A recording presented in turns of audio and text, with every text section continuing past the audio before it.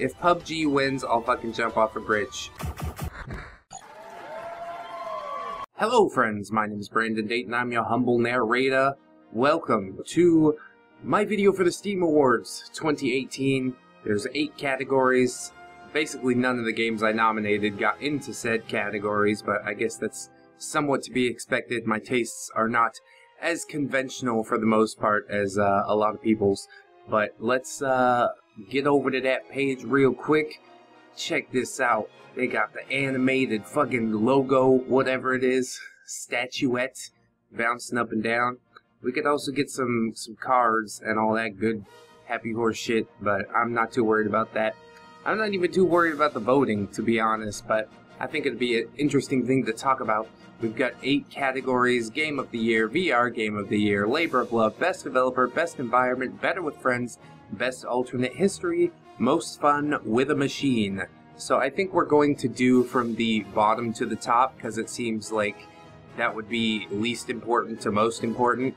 And they've got little videos and stuff to go along with it, so hopefully you guys can enjoy those clips, you know what I mean? So let's go ahead, start this thing up. And here we are at Most Fun with a Machine. Euro Truck Simulator is the first one up. My god.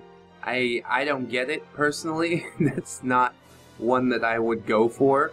But a lot of people seem to like it. These simulator games make a lot of money. Rocket League, really awesome fucking game. I spent a lot of time in this game. I've even done a couple episodes for it. So that is definitely a good pick. Nier Automata is a really awesome game as well. It won Game of the Year for a niche gamer last year. So yeah, very nice one. Factorio, definitely the more indie title among these, but not a bad one at all. I definitely can see the appeal. Space Engineers has just been around for quite a while, expanding, and if you love space and mining asteroids and flying around creating ships, then Space Engineers is probably the one for you. Honestly, my pick for this would be like the most normie one. I think it's the one that's actually gonna win, and that would be Rocket League. Factorio, definitely I would place in second place. Nier Automata would be the third place, then Space Engineers, and finally Euro Truck Simulator. It's not that I don't like Space Engineers, but yeah, this is a bundle of good games, I will tell you that much. I don't generally get into the cyborgs, mechs, robots kind of games very often. I'm more of a magic, spell-slinging, RPG, sword-swinging, wizardry sort of player, but it's not bad overall. This is an interesting category. I think it's kind of just shoved in there to shove it in there, but definitely not the worst thing that I've ever seen, by far. The worst category I've ever seen. I think my nomination for this category was Exotic Matter, or something like that. It's basically Minecraft in space, but, you know, there's a lot better choices out there. I just kind of crapped out a lot of my nominations, to be honest. Exotic Matter's still a really good game, but probably not the most fun that I've had with a machine. That title would definitely go to Rocket League. So let us vote for Rocket League and see what happens. You voted one time and earned 1 trading card. Excellent. Fantastic. I did vote for Rocket League. So let's move it on to Best Alternate History. We've got Wolfenstein 2, The New Colossus. That is a very Netflixy game. A lot of cinematics going on, which I don't really like. We've got Assassin's Creed Odyssey, which I really like the Assassin's Creed series, to be completely honest. This did get nominated in quite a few different categories, and for pretty good reason. Hearts of Iron 4, really cool tactical giant RPG sort of, yeah, strategy game. We got Civ 6, another strategy game, which I guess is a cool alternate history because you can make your own alternate history, right? Yeah, that's pretty sick. And then you got Fallout 4, which is, it's Fallout 4. I wasn't too impressed by Fallout 4, if you want me to be completely honest. Is it a cool alternate history? Sure, yes it is. In a way. Nobody really wants a nuclear war. None of these really grip me, necessarily. Based solely on the title of the award alone, A lot of these games are just like, hey, what if the Nazis won? Hey, what if something different happened with the Nazis? Hey, what if we dropped a nuclear bomb, I guess, in the case of Fallout. But the most interesting one to me would probably be Civ 6, followed by Hearts of Iron. Then we'll throw Assassin's Creed Odyssey, Wolfenstein 2, and Fallout 4, bringing up the rear. So I really like Civ 6. I put a lot of time into Civ 5. Haven't put that much time into Civ 6, but it's definitely an interesting premise to create your own alternate history, of course. So that basically is the reason that I would pick it. It's not my favorite game to play out of this lot, but it's definitely the one that offers the most interesting alternate history. Moving on from that, let's see what we got up next. Better with Friends. The best multiplayer games that are better with friends. Payday 2? Yeah, of course. You don't want to play fucking Payday by yourself. That's just sad. And then we got Dead by Daylight. Dead by Daylight is fucking awesome, especially with friends. Running away from a killer in like an objective-based scenario, and you gotta escape and all this stuff. It's pretty cool. Rainbow Six Siege? Yeah. All day, every day, I'm at that Rainbow Six Siege. I just can't stay away from it. CSGO, now free to play. Wow, huzzah! It's been out for a long time. People have been playing it for a long time. I guess it's better with friends, but you could definitely play it by yourself as well. And then we've got Overcooked 2, which is interesting because I believe Overcooked won a game award this year. So, Overcooked 2, it's nice to see it, I suppose. As far as casting my vote, oh shit, we got to cast our vote for alternate history. Alright, my bad. Yeah, it's Civ. Got it, got it. Alright. So, obviously, I'm going to vote for Rainbow Six Siege, better with friends.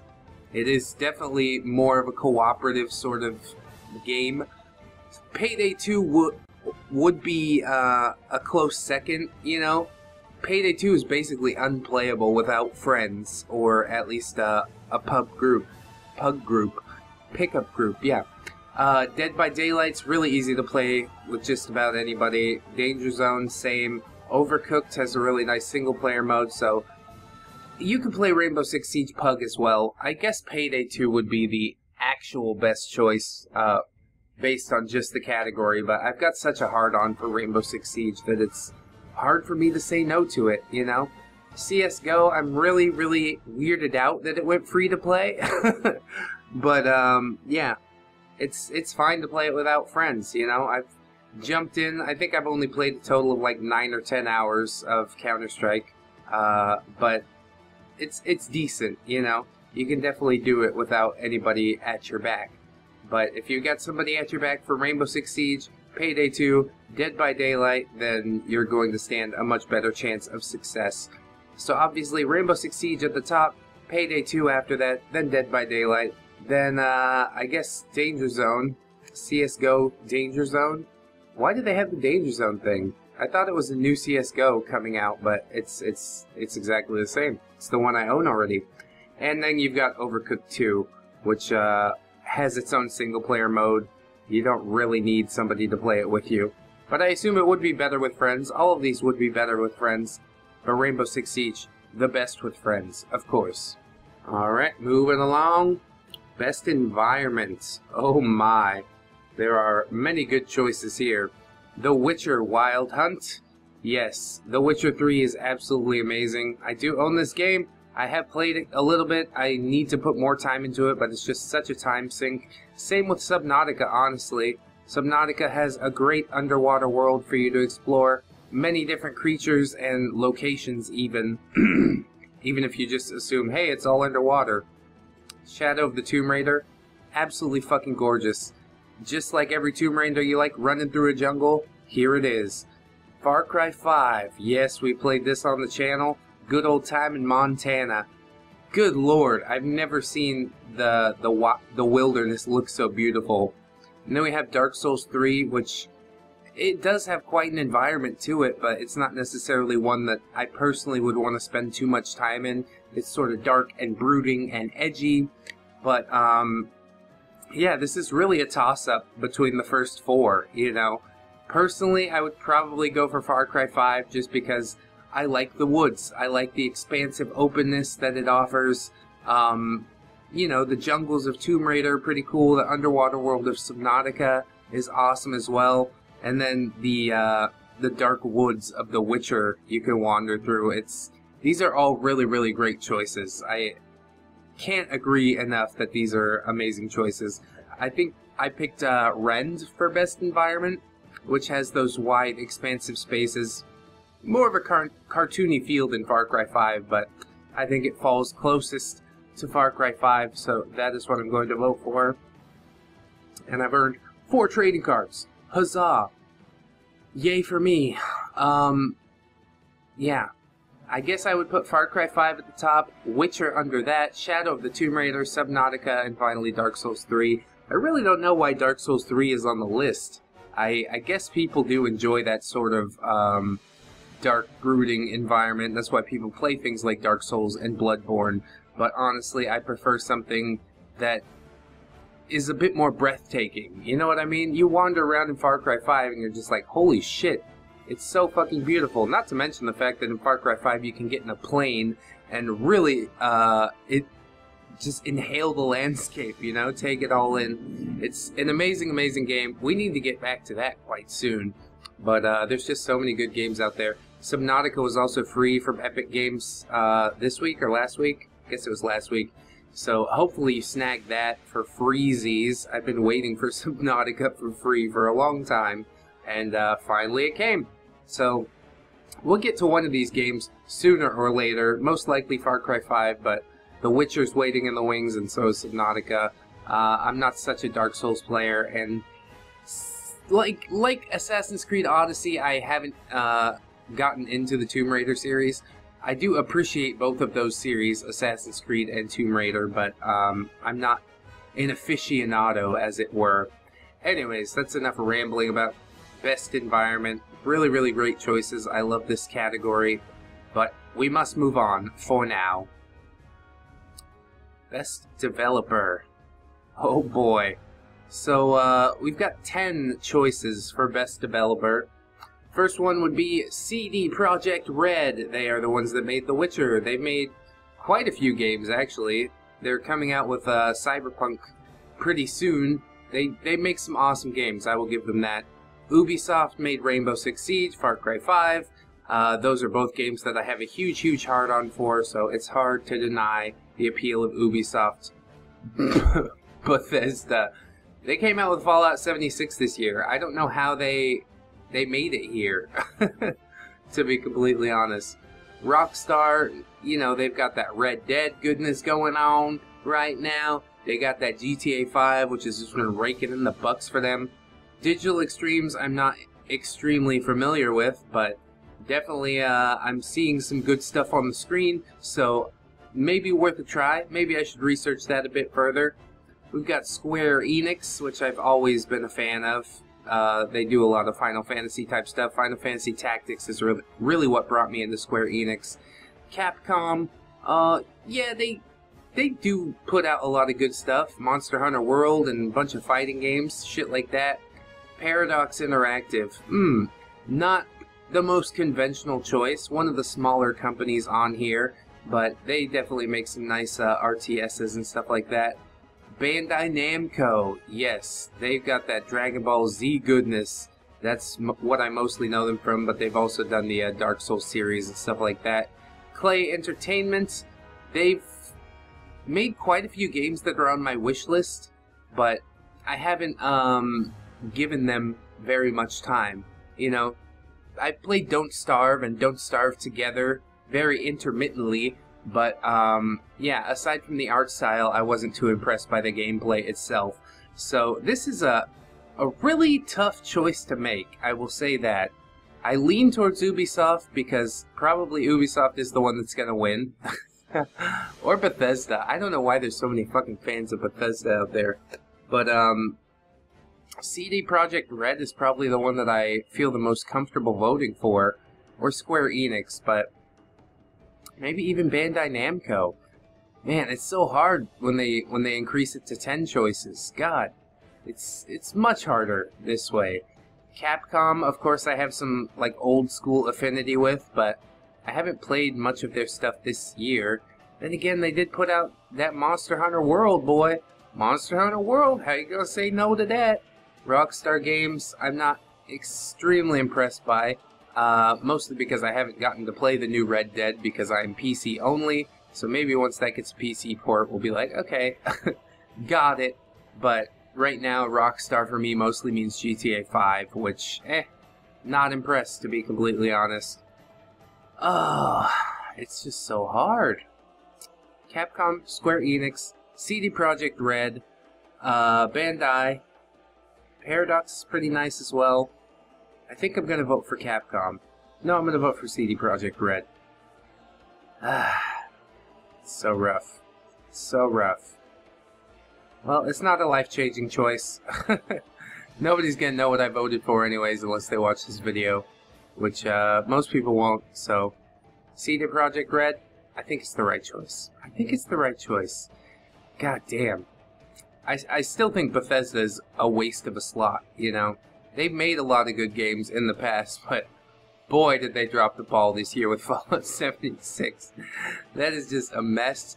I predicted the entire time that it was going to be a mess, and what do you know, that shit came to fruition hard. Anyways, we'll move on from Best Developer to the 2018 Labor of Love. I nominated Project Zomboid for this category. We've got Grand Theft Auto 5. Oh, Rockstar game, like we previously mentioned. It's definitely had a lot of work done to it, but mostly because it's a cash cow. It's not a labor of love. No Man's Sky, definitely released disappointingly, but now most of the things that were promised before it was released have been delivered upon. Yeah, it's been a labor of love, I do think. Path of Exile, Betrayal. I have not played, but it looks fucking cool. Dota 2, ugh. Get this out of my face. Every dude that I meet in the Philippines is like, do you play Dota? I'm like, not really, dude. Stardew Valley, yes, they had their multiplayer update released this year, and it is exactly as delicious as it sounds. What a cozy game, Stardew Valley. Yeah, right up there with GTA 5 as one of my most played games. So, I think, since Project Zomboid is not on here, that Stardew Valley is what I would like to vote for. And there it is, vote submitted. After that, I guess it would be No Man's Sky, GTA 5, Path of Exile, and Dota 2. Like I said, I haven't played Path of Exile, but I really dislike Dota 2, so that is the explaining for the bottom rankings there. Stardew Valley is just such a feel-good game, you know, and obviously a lot of work has gone into it, so big ups to Chucklefish and, what is it, Confused Ape? Something like that? Concerned Ape. Fuck, I was so close.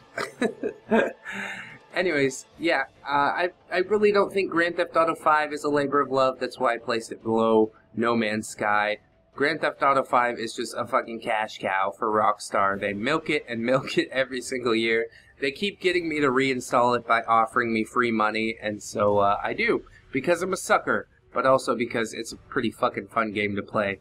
No Man's Sky, pretty awesome as well. I'm really glad they were able to deliver on all the things that they said they were going to deliver on. It would have been a major game, much bigger than it was if it was able to meet all of those things upon its release, but that doesn't seem to be how things happen these days. You put the game out and then you patch the fuck out of it. That's how it goes. So I can't be mad. It's just sort of the state of the gaming industry as far as I'm concerned, but yeah. Definitely some decent choices here. Really wish Project Zomboid would have been in there because they released vehicles this year. They got a whole lot of shit done. Redid like the entire viewing system for Project Zomboid, and it's just a game that's really coming together. So we'll get back to Project Zomboid relatively soon. We should probably get back to Stardew Valley as well. I was streaming that a little bit with Nico, and that was nice. So we should hit it a little bit more. Anyways, we're gonna move on from that. See what the next category is. We got VR Game of the Year. Oh boy. I'm not big on VR. I don't have a VR. First one we got up is Skyrim, of course. Of course we do. because Skyrim has been released on anything and everything. We've got VR chat, which is not really a game, is it? It's more like a chat. It's more like Ready Player One, the movie, put into a game version. Beat Saber? How are you gonna say no to fucking Beat Saber, dude? That is an amazing game. That is one of the reasons that I really want to buy a VR. You got Fallout 4 VR. Thank you again, Bethesda. Once again, I'm not so impressed by Fallout 4 as a series, but probably as a VR game, it's pretty cool. And then Super Hot. I've loved Super Hot for the longest time. It's just an amazing game. You go all slow-mo, and then you start moving, and everything moves a little faster, and you stop, and then everything slows down again. That's just a really cool game. I'd like to play Super Hot VR for sure. And it's especially meta because it's actually about like a VR system that puts you into people's heads, and it's, yeah, got a really interesting story to go with the actual VR-ness. So I guess if I have to pick, it's pretty obvious that it's going to be Beat Saber, isn't it?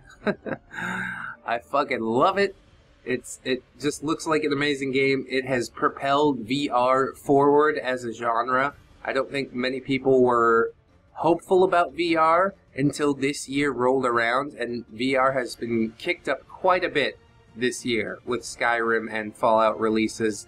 VR chat, of course, the Ugandan Knuckles meme popping out of everywhere.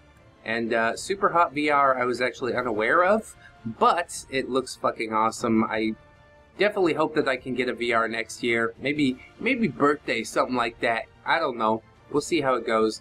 But yeah, Beat Saber is definitely the thing that makes me want to get a VR most of all. So that is my number one choice.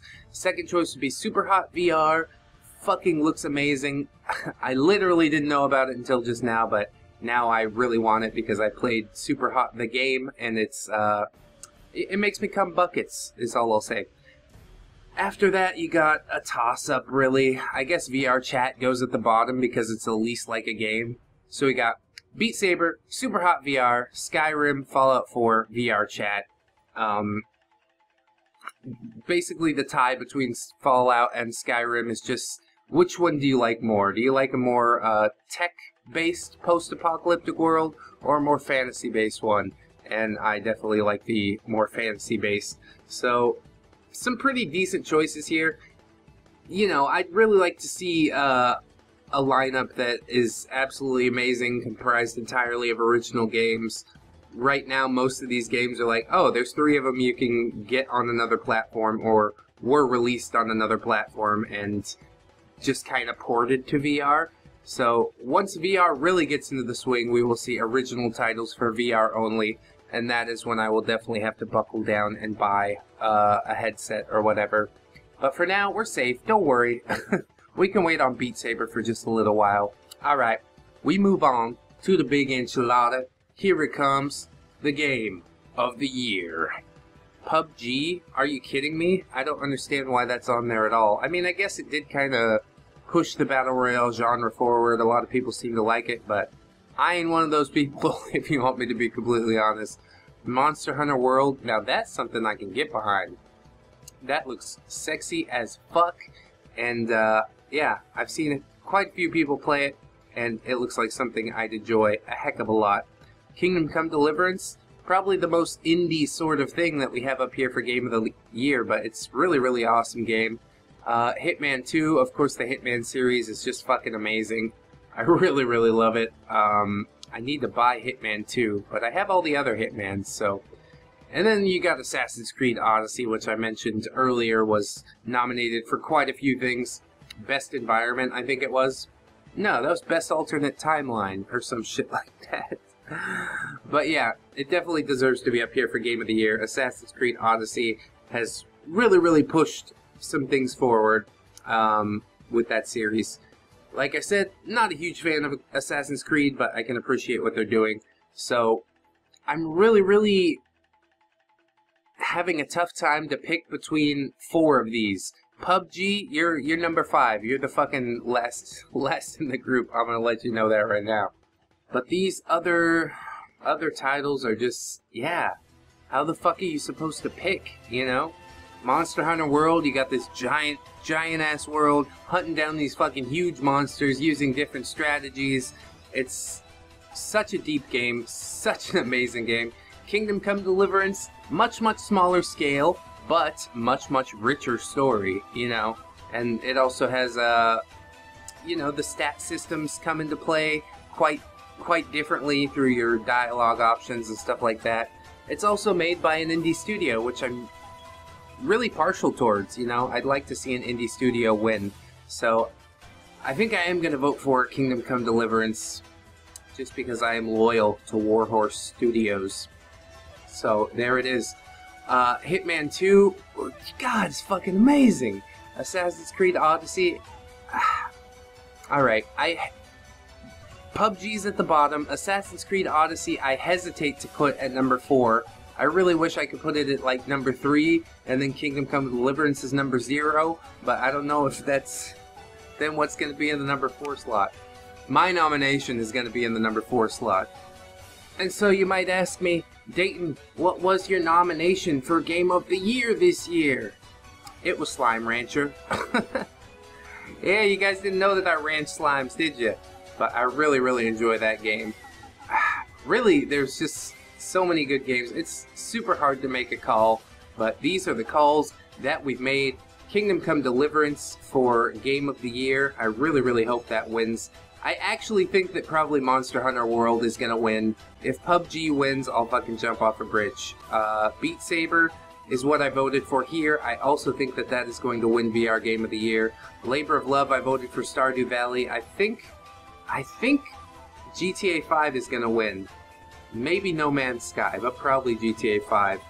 I don't really keep my ear to the ground on how invested people are in different games. It's kind of like, I do what I want to do, like I've always done with my channel. But anyways, yeah, my money's on GTA 5 there. Best Developer, I voted for CD Projekt Red. If Bethesda wins, I'll shit my pants. It's probably going to be Capcom or Ubisoft. I lean towards Capcom just because they did have bigger releases this year. I heard more thunderous applause around their releases than Ubisoft, but Ubisoft definitely put their A game out there. So did Bandai Namco. Really, all of them here did, except for Bethesda. So it's hard to make the call. But yeah, I voted for CD Projekt Red. I hope they win. I actually think Capcom's gonna win. Perhaps Ubisoft though. Best Environment, I voted for Far Cry 5. I really hope that it wins. Shadow of the Tomb Raider probably has a bit more appeal, I think, to the general gaming public as far as environment goes. So I think that could be our big winner. And maybe Dark Souls, because there's a lot of thunder behind Dark Souls. The fan base is very fervent.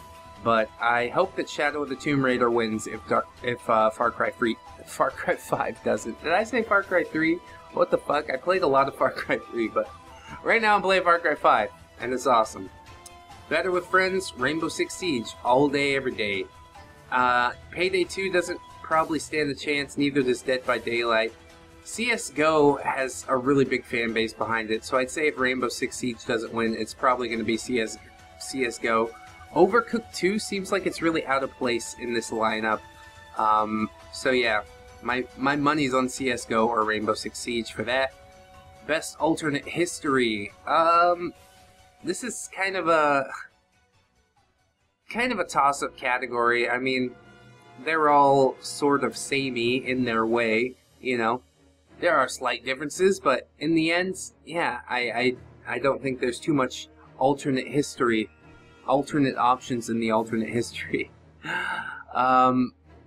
If Civ 6 doesn't win, which honestly I don't think it will, I really only voted for it to vote for it, it's going to be Assassin's Creed Odyssey. I would put all of my money on Assassin's Creed Odyssey for this. Yeah, I know the one I voted for is probably not going to win. I just did it because it's an alternate history that you can create, which is the best part. But yeah, Assassin's Creed Odyssey is definitely going to take that one home. Most Fun with a Machine, I voted for Rocket League. It's a very normie choice. I think that is going to be the winner, honestly. If that's not the winner, then Nier Automata will be definitely. I mean, I don't know how big the Euro Truck Simulator fan base is, the people that do get into those simulator games seem to get really into it, especially because they have like $3,000 worth of DLC and shit like that. So, I don't know. I could be extremely, extremely surprised here, but I think that Rocket League is the most likely to win. I wish Factorio or something would win, but it's a bit too indie, you know? The majority of audiences are looking for something with, you know, Ultra HD, Advanced High-Def Graphics, or something like that. So, I think that Rocket League's gonna take that one home. Anyways, that is it for the Steam Awards, for this year at least. It was a pretty fun thing to look at. Not a whole lot of what I nominated got through. I didn't even remember a whole lot of what I nominated. I guess next year I should try and game the system a little bit more and be like, this is what I think is gonna win, so I should vote for this and give it a chance to get in there. Or maybe they just fucking pick names out of a hat or don't give a shit what people say, but I don't know. I assume some people did vote for this stuff, so I really hope Kingdom Come Deliverance wins Game of the Year. That would be a fucking awesome thing to end the year with. So, especially after all the backlash, you know, they're like, oh, you need to do this with your game. Warhorse Studios like, no, we're gonna do what we want. And yeah, their game was a rousing success because they didn't bend to the PC crowd that was trying to come after them, who really wouldn't have ended up probably buying the game in the first place. Like they say, get woke, go broke. And that ain't never gonna happen to me, sucker. So, thank you guys so much for watching. If you have watched this far, let me know what you think in the comments. It's definitely a really, really interesting topic, so we can get into it at length if you would like. And I guess we'll just have to wait around. I might do a reaction to the results. I might just tweet about it. Might just make a little status, something like that. But yeah, thank you guys once again for watching. This has been the Steam Awards 2018. I've been Brandon Dayton, your humble narrator. Please don't forget to like, comment, and or subscribe if you did enjoy the episode. That is always, always appreciated. We've also got links in the description to Twitter, Discord, Patreon. Also some other stuff, but those are the three that you can find me on the most often. Big shout out to MMX Akira and Nico the Legend for supporting us on Patreon currently.